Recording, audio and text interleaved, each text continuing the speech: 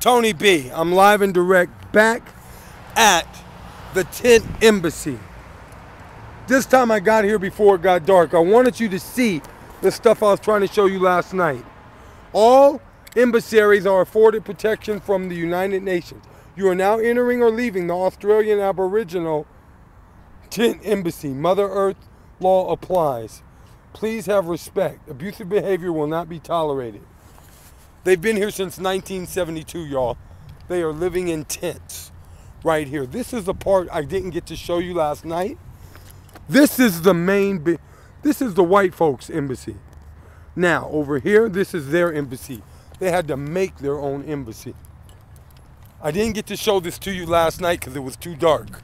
But it's not dark right now. This is the Aboriginal flag right here. I'm going to walk up to it so you can see it.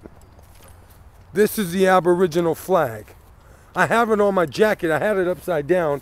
I had it sewed on right yesterday. Aboriginal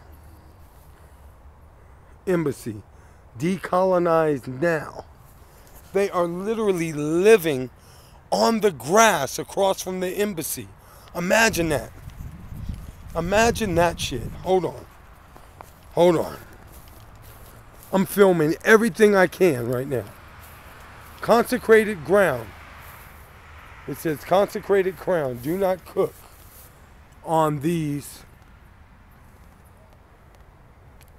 grounds. They have a garbage can over here with the Aboriginal flag on it. I'm just going to show y'all as much as I can before this sun sets.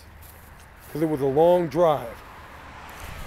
I just want you to see as much as I can possibly show you. I'm racing against the sun right now. As you can tell, I'm talking to you, but it's getting darker as I speak. So I'm trying to show you as much as I can. It's a long drive from Sydney. So here goes one of their campers. This is where they live. This is where our Aboriginal brothers live. They live here. Because they have no embassy. So I just want to show you what's really going on. The tent embassy, this is where they live. They are living in tents. Hold on, I'm going to go down the stairs. I want to show you a couple more things before we run out of time, before we run out of light. Indigenous times.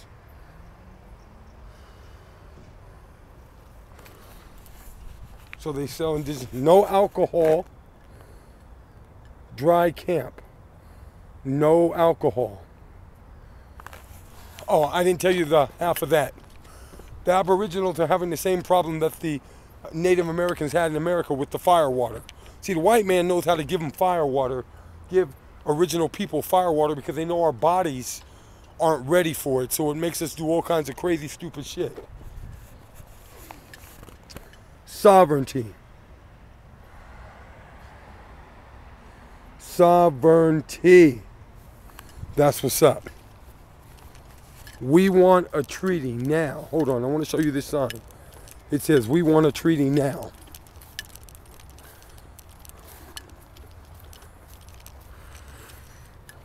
I really wanted to show you. I wanted to show you straight up. We want a treaty now. Once again, they are living across from that big white building over there. See, and America, Obama got thrown into it. He should have did his research, but America partners and supports Australia. That means they support this. That means they support, well, we already know what all the other shit they support, but I just want to show you the hypocrisy. Hands off country. Ask, not take, and wait. That's what this sign says. I'm just showing you everything. These people, these beautiful indigenous brothers and sisters are living here. The Aboriginals are living in tents right here. I'm losing light, but I'm trying to show you as much as I can. Big sign right here. Stop denying us our justice. Stop denying us our justice. Sound familiar, y'all? We've heard this before. Yes, we have.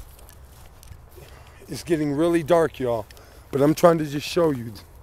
I am at the Tent Embassy, showing you what KRS-One missed last night, and he should have came today.